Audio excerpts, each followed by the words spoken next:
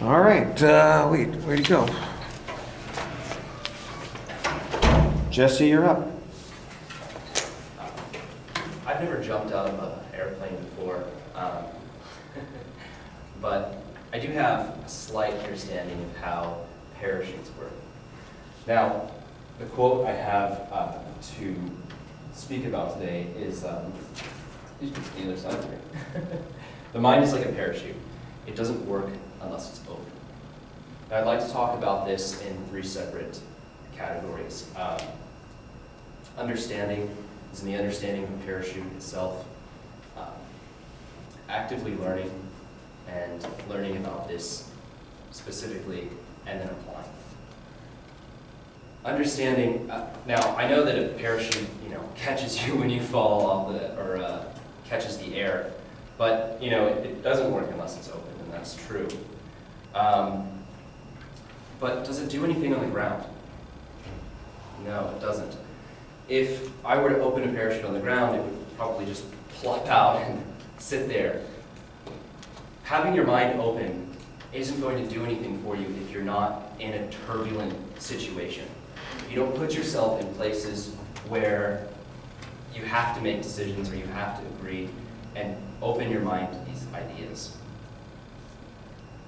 Now, actively learning, I personally have been reading a lot of books recently. This is new to me. I've been reading a book every week, and I've learned a lot. Most of them are self-help books. This issue was brought up in a book I read, The 7 Habits of Highly Successful People. Saying yes to most anything that agrees with your morals is a great situation. It gets you to be successful. It makes you that person. It gives you the opportunities. You make those opportunities by saying yes to certain things and opening your mind. Now, that doesn't mean you would say yes to everything. Not having that opportunity or the open mind to everything, you need to have your morals set and say no to things that don't agree with your morals. Actively applying this,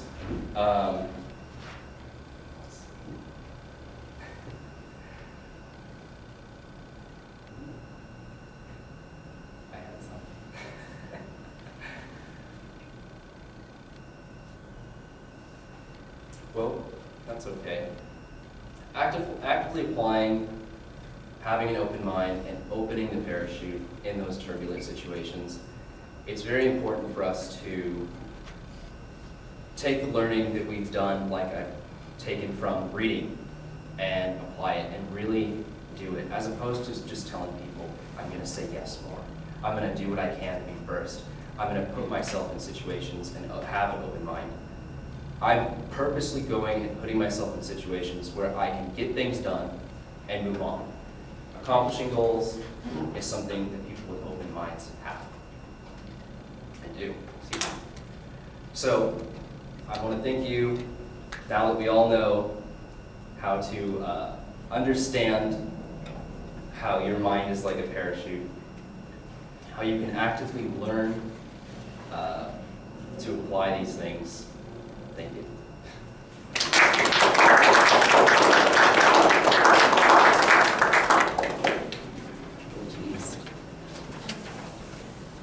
Thank you. Thank you so much.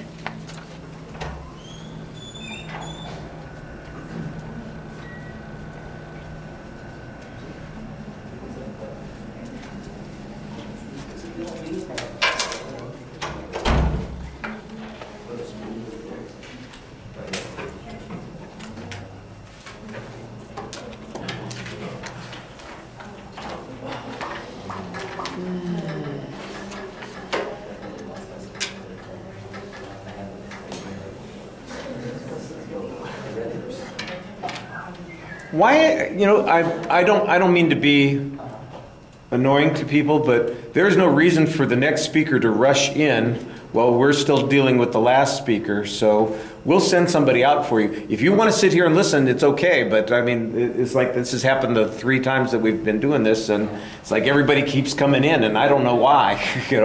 You think we're going to forget that you're out there? All right. Not that I have all Don't worry, I'm staying up Yeah. as possible. All right.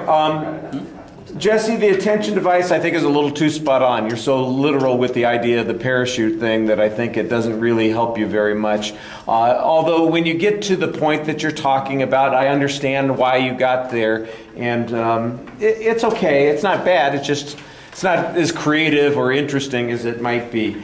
We know what your topic is. Your thesis is a little vague. You don't really say, I mean, I think the point that you're saying is you agree with the idea, but you don't really say that to us. You launch immediately into a preview of what the supporting material is going to be. That preview, your 3 supporting points, they all sounded so abstract, I had no idea exactly what it was you were going to be saying on those individual points. It did sound like you had some distinguishing characteristics, but they sound really vague. And I think as you get into it, you'll see that it sounds the same way. It's not exactly repetitive each time, but it does seem like you're hitting on the same theme, you're going in the same direction, and I'm just looking for something that's particular, interesting, something that you can hold on to and talk about, and it always remains this kind of vague, abstract idea instead of getting to be something particular. Like you talk about saying yes to stuff, well, give me an example of something that you said yes to that would be an illustration of having an open mind, and tell us how well it went, and what you learned from it, and why it was a good experience for you to do that kind of thing. Instead, it just kind of remains this vague objective that you have instead of something that's tangible and interesting, like a conversation you're having with somebody. You don't want to come across like you're some philosopher lecturing to people. You want to talk like you're a human being having a conversation with people and saying, here's something that I learned that happened to me that's interesting, and I think you'd find it interesting too if I shared it with you, and I think that'll work a little bit better. On the delivery issues, your voice projects well.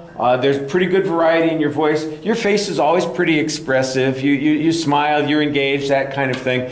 You do have a tendency to look in one direction repeatedly whenever you are uncertain, and that's this corner over here. So when you watch your video, I think you'll notice that that's kind of like your default comfort zone over there. It's not that you're exactly looking away, but it does feel like you're kind of thinking a little bit about the next thing that you're going to say, and that's kind of your default space that you go to. There are some pretty good hand gestures while you're speaking until you get to the last third of the speech, when you get stuck and suddenly your hands go in your pockets and you just aren't quite sure where to go with the next thing that you're talking about. And that's a little bit problematic. The body movement is usually pretty solid. Like I said, your gestures are expansive for the most part. Pacing of your voice is the thing that you're going to notice the most with your speech. You start off like you're on a pretty regular basis, and then when you get stuck, it's obvious that you are stuck. There are these long pauses, and even when you start talking again, the words are coming out slowly to give you a little bit of time to catch up with what you're saying, and so it just doesn't sound like your regular presentation. It doesn't sound like you're speaking in a very regular manner there, and I think that that's a little bit problematic. All right, thank you.